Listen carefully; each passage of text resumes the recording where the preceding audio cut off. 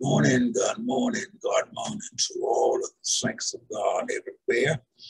Greetings all to our precious friends.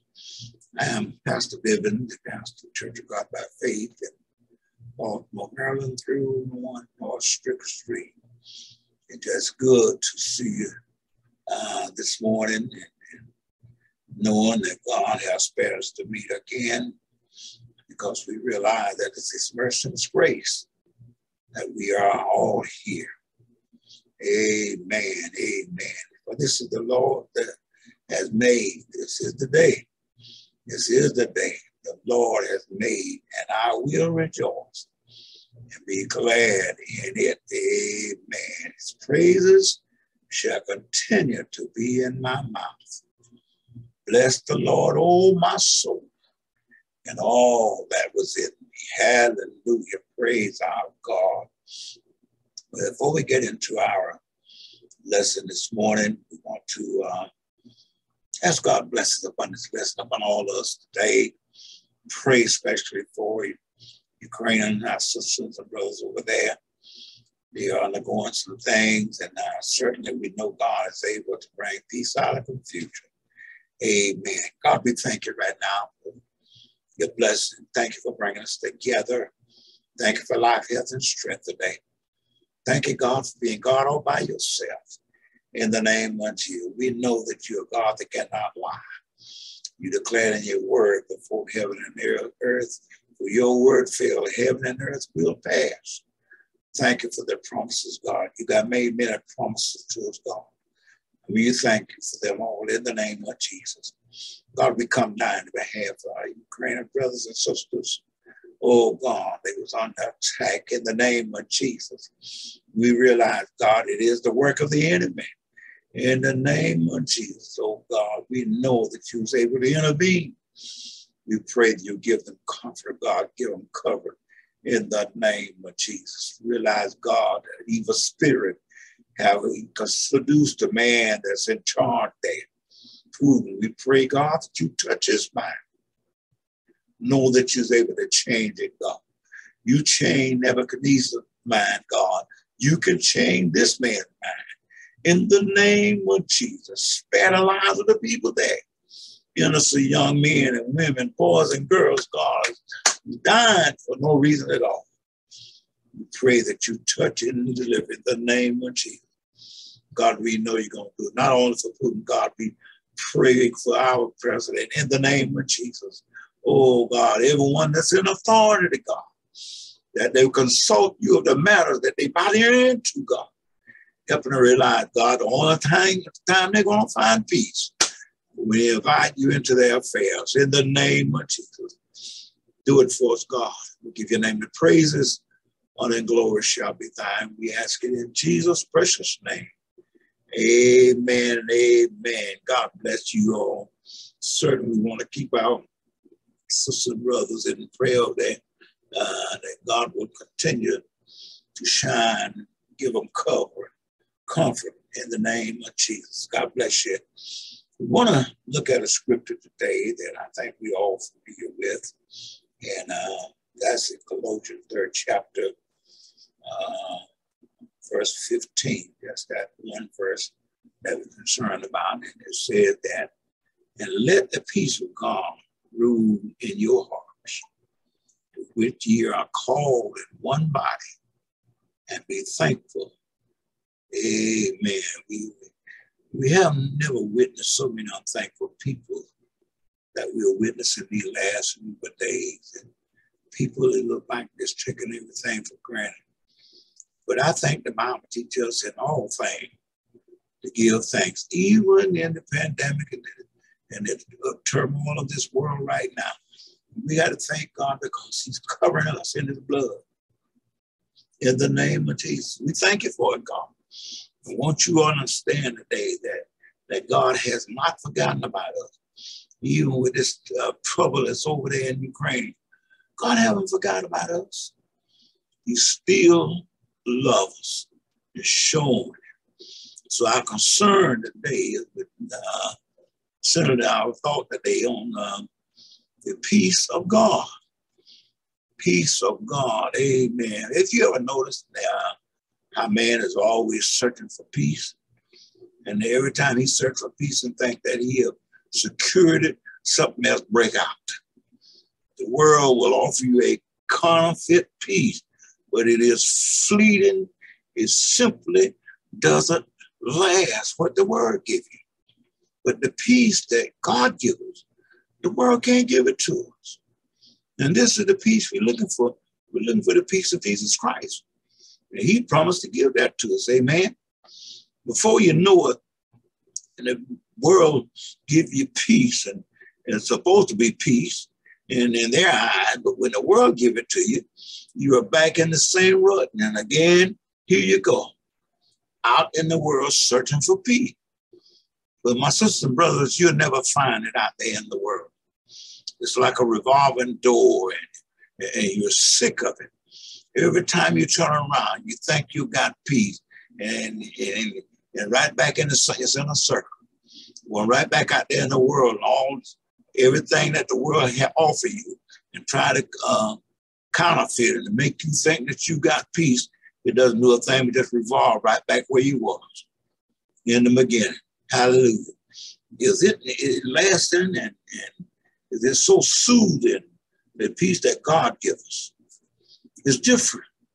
It's a peace that everlasting and is soothing and comforting and relieving is actually beyond our understanding. Amen. Paul says in Philippians, chapter 4, verse 7, and the peace of God, which passes all understanding, shall absolutely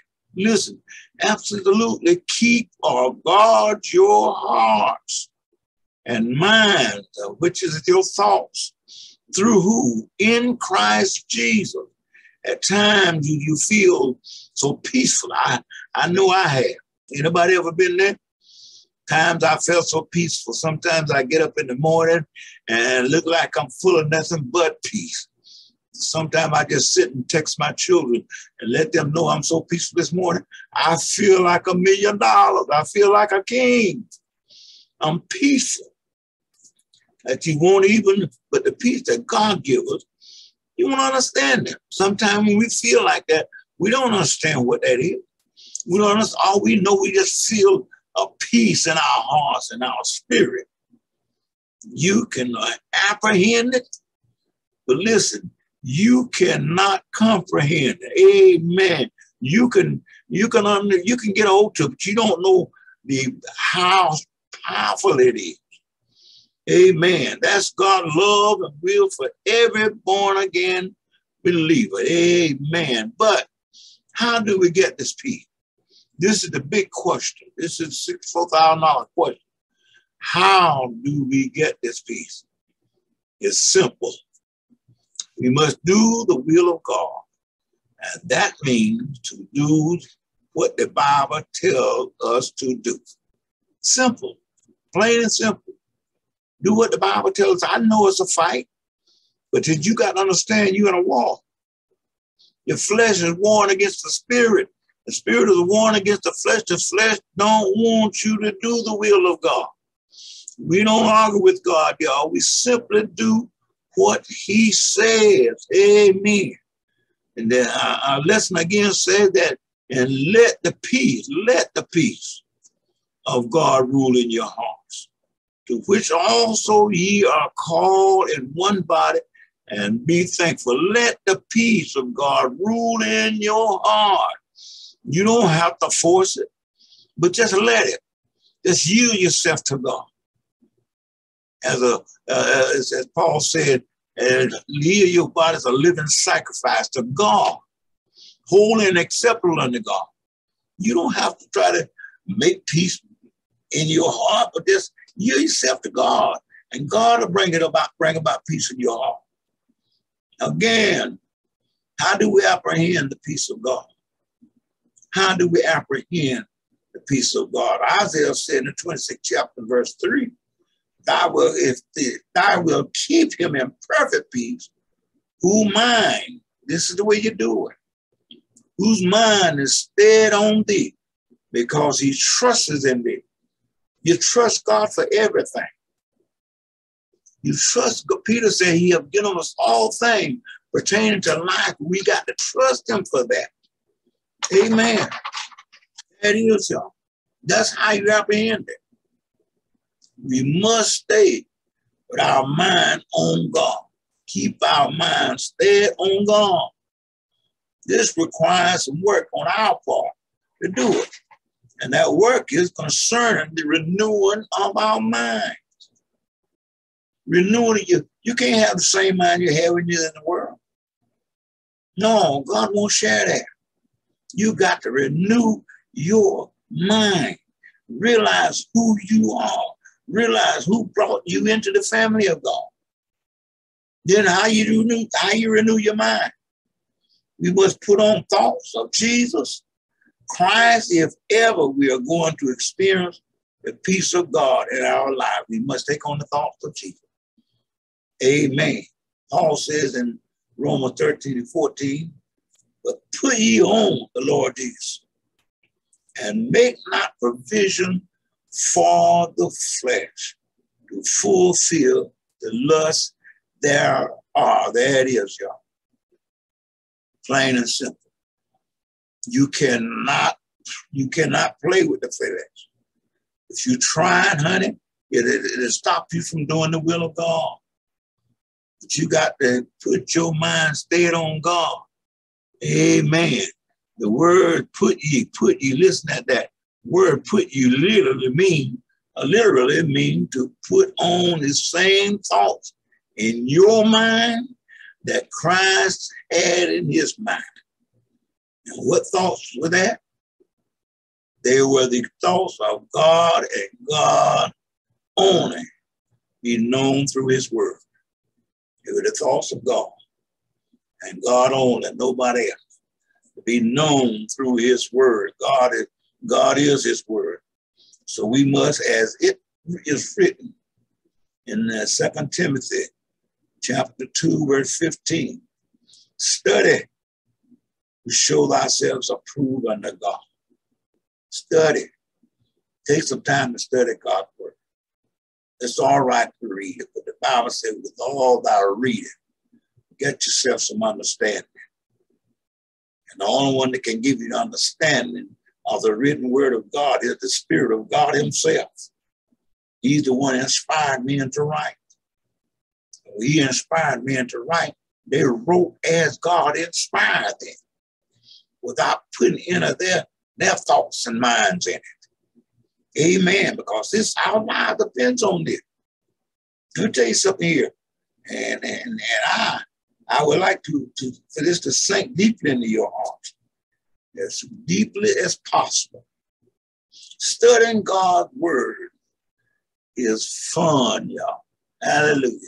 It's fun to study God's word. When you can push all the pride aside, which is actually fear, you will actually enjoy studying God's word greatly. Oh, it'll thrill your soul, honey. I'm doing it now for 40 years. Why? I don't get paid any monetary reward for studying or teaching, not from people. God meets all my needs, not some, but all of my needs, and then some. I get the biggest thrill out of learning all the promises in the Bible. I search, I try to find God's promise, and I get a thrill out of all the promises that he has made. There are over 900 of his promises. How many do you know? Have you took the time to study, to research, and find out how many promises God has made to you and I? There's over 900 of them. Amen. Possibly more, but that's my research. Amen. The word of God is only truth in the world. There's no other truth besides it. When it comes to your soul and things pertaining to your life, there is no other truth that no man can doctor up that will suffice other than the word of God. I know sometimes me and David try to rewrite the Bible and everything, but they'll never fix it like God got it. Amen. Why in the world? Somebody tell me. Why in the world would you want to make any other learning a priority over God's perfect word? Why would you want to do it? It makes no sense to me. In fact, it is unsound thinking, I think. And this is me. You may not think that, but it's unsound thinking. Amen. Only God's word will make your mind sound and whole. Only God's word. Amen. You'll make your mind sound and whole. I give you whole thought. God give you whole thoughts. His word will give you complete thought with clarity. Not just half like the world give you, that half thoughts. He have you think of things and cut you off at the time you really need some clarity of it.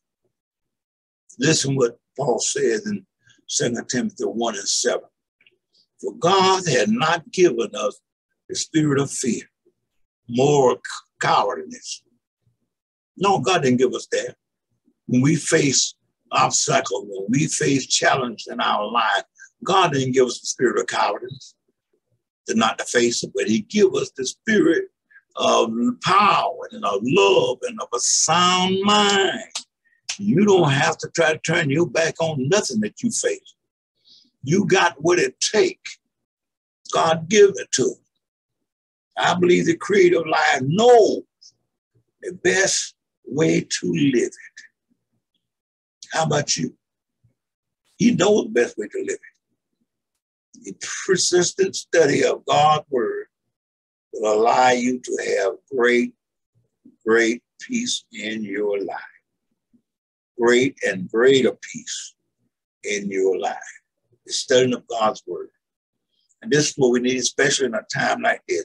We need to stay in that Bible. We need to stay in there, stay in God's face, studying his word. Because this is the only thing going to take us through a time like we're in now.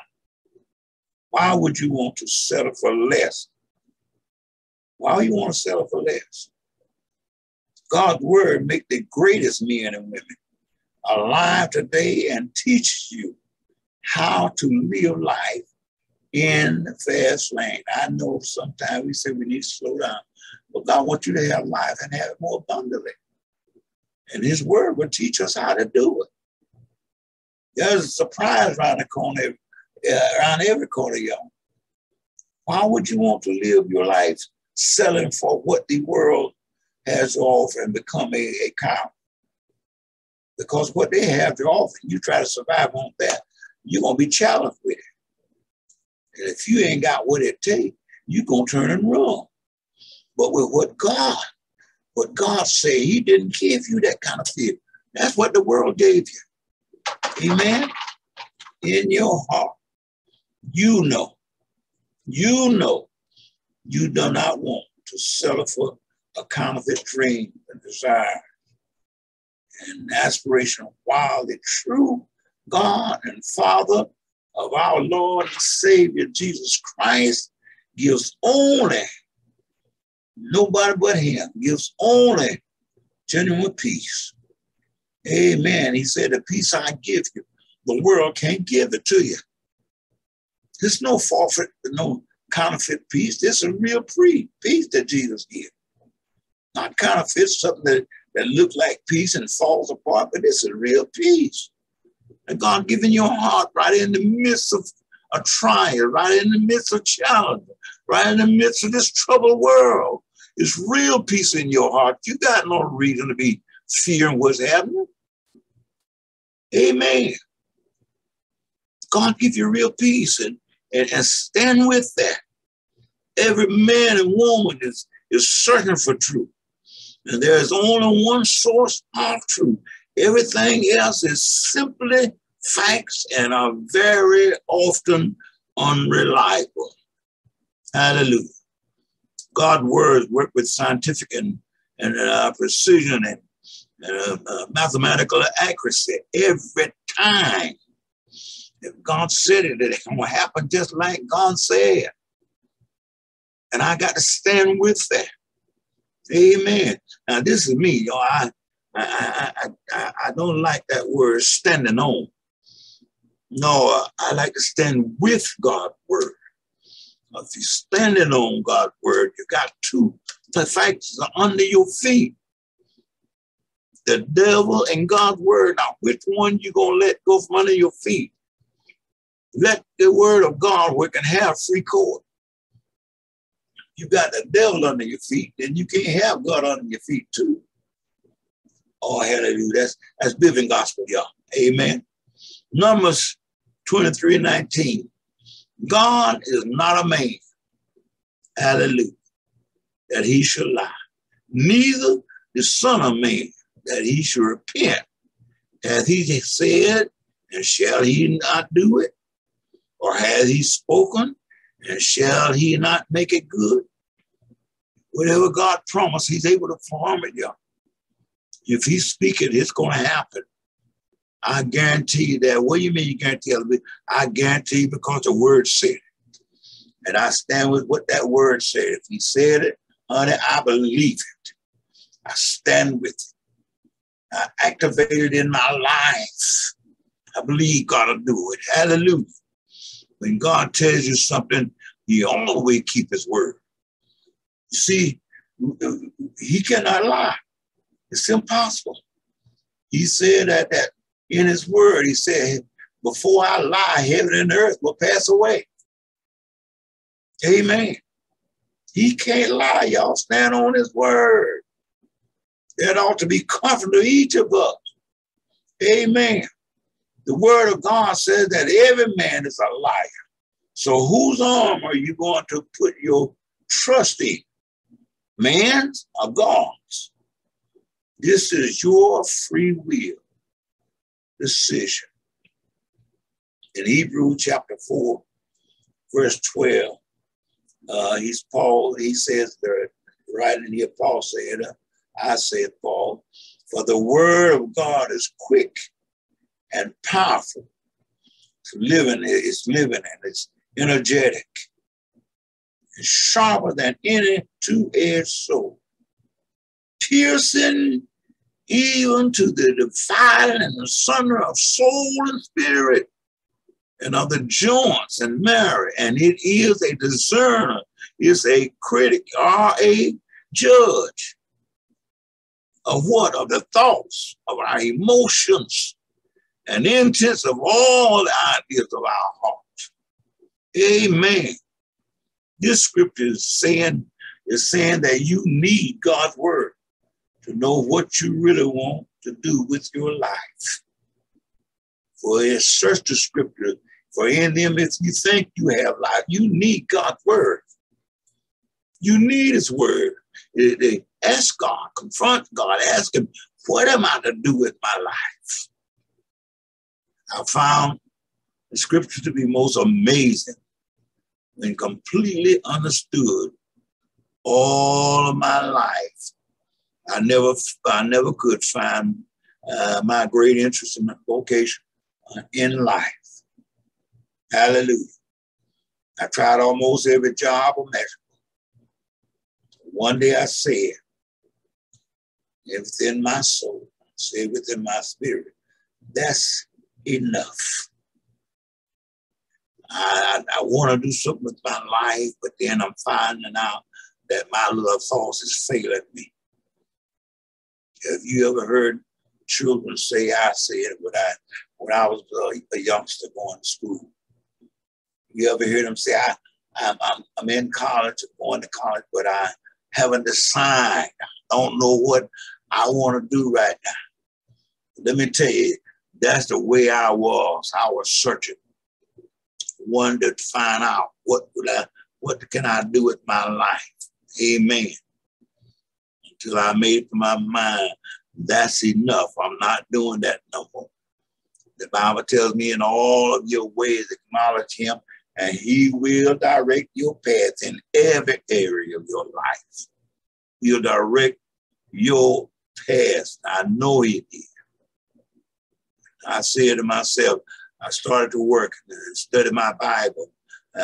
Used to stay off from work sometimes, take off and study my Bible and biblical research and teaching material every day. A relentless passion for it. I had a passion for that.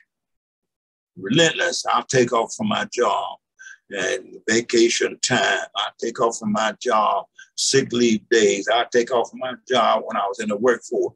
Actually, to study God's word for direction for my life. I wanted that. And guess what?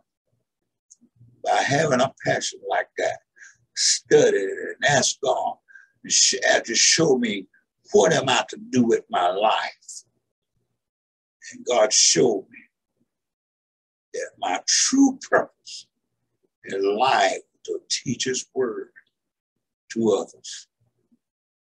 What a relief it was for me to receive this. Hallelujah. It was a relief for me to receive this revelation from God Almighty. I'm running around all that saved. Running around, want to know what I can do with my life. But I had to go back to the scripture and search the scripture and see what God told me, that in all of your ways acknowledge me, and I will direct your heart. I will direct your steps. Can you imagine? Can you imagine? The word of God is a discerner. It's a critic and judge of the intentions and all the ideas of our hearts. Can you imagine that? God knows your desire. He knows your thought. When you don't know what to do with your life, God knows what you need to do with it. But he's just waiting on you to acknowledge him, and he will direct you what to do with your life. You will never know what you really want to do as long as you rely on your own thoughts and the world to tell you what to do and to manipulate you. Amen, amen. When you finally learn what you want to do and enjoy doing it, then you have peace. When you finally learn the lesson that you want to do what you want to do with your life and enjoy doing it, then, and not until then, you will have peace. Paul says in Romans chapter 7, verses 15, 16, and 17, "For that which I do, I allow not. For what I would, that do I not. But what I hate, that do I. If then I do which I would not, I consent unto the law that it is good. Now then, it is no longer I that do it, but sin that dwelleth." You can't trust this flesh, honey. You can't trust it. You can't trust your own thoughts sometimes. You got to consult God in all of your ways. He didn't say just part. In all your ways, acknowledge me. Even the simplest thing that I think I know how to do, I still need to consult God. Have you ever tried to put a project together? You order something and it requires you to assemble that thing, and you look at the picture and you think you know what to do with it. Do you know that every one of those bolts, every one of those nuts they put in that packet got a number to it, where it's supposed to go? And my wife had to teach me that. I ordered a base, not a base, but I ordered a stand one time. And when they came together, it was required for me to put it together. So what I do, I look at the picture on the box and I said, this go here, this go there, this go there. But I didn't worry about it. I didn't think about the nuts and the bolts and things they had. And I fought until I couldn't fight no more, putting it together. Then I get the instructions and read them. And when I got the instructions, read those instructions and follow it through, honey, that thing fell in place just like a glove. fell right in place. Waste all of my time doing that. Amen. But listen, you really should take a good look at these scriptures and read them over and over and over.